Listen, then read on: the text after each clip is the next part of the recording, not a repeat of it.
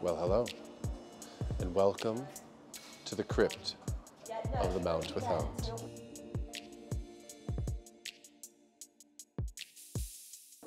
I'm Doug, this is Keep Art World, and we are here for the opening night of James Saywell's portrait exhibition.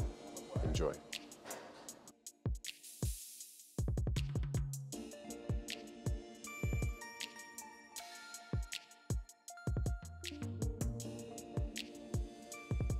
So, we are in the crypt, and I am with the artist himself, James Saywell.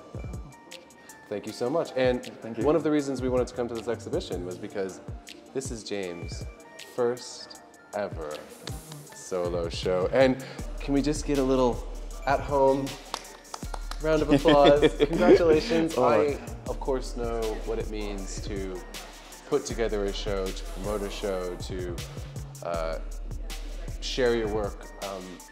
So how are you feeling? It's early on, opening night, but... I was super nervous about it, and I'm like never usually that nervous about stuff. I'm quite cool, calm, and confident as a person, but like I've exhibited and like displayed loads, but this is my first time being just me. So like it's just natural worry of like, oh, that's like people gonna like my stuff, people gonna like show up, blah blah blah. But regardless, like I'm super blessed to have it in a really nice space, and yeah, I'm excited to see what comes from this as well. So hopefully this is the first of many. So what inspires you when you make work? I'm quite like impulsive in the sense. I mean, I quite like a lot of standalone, just single portraits, just because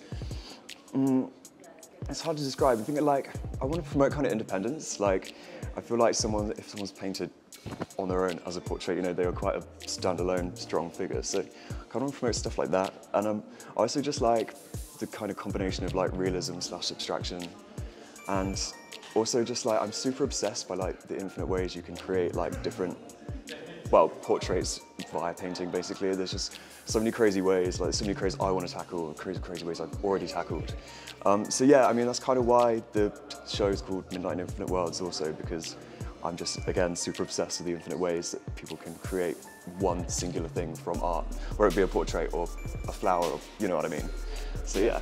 Yeah. So what's your journey into art been like?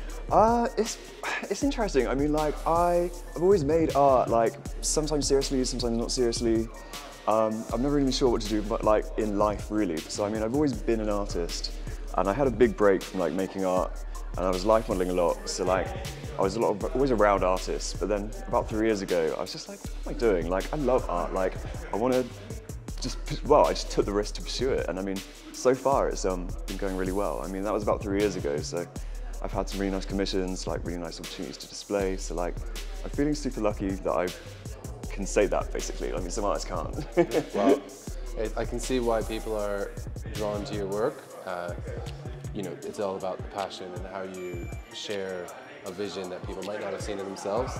So, you know, congratulations on the show. Thank you so much. Thanks so much for taking some time out to talk with us and anytime. inviting us. Thank you. And yeah, James is keeping art it, and that's exactly what you should do.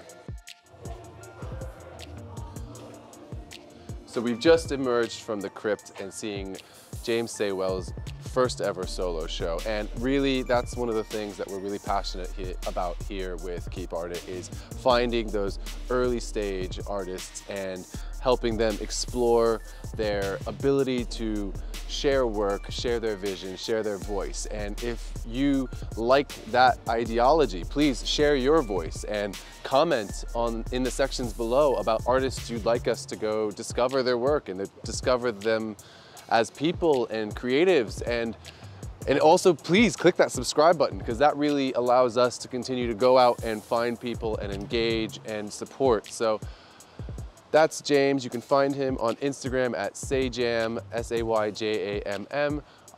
I'm Doug. This is Keep Art World, and James is keeping art it, and that's exactly what you should do.